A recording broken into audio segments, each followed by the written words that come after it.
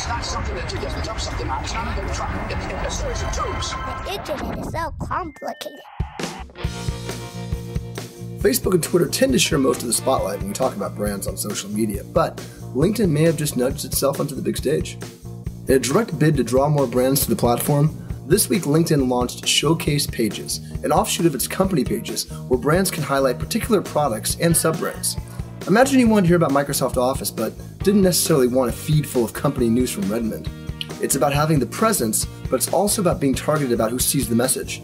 This according to David Thacker, LinkedIn's Vice President of Marketing Solutions Products. As most of us are bombarded with content all day long, the ability to reach users with customized content is more important than ever.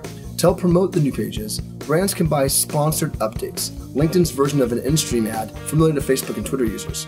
It's a smart content marketing bid, and another step towards establishing itself as both a valuable publishing platform and a destination for professional news.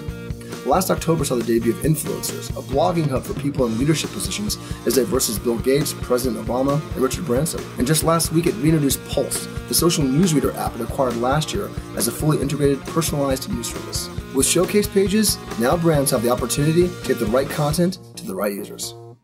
That's it for this week's brief. Until next week, keep your content fresh.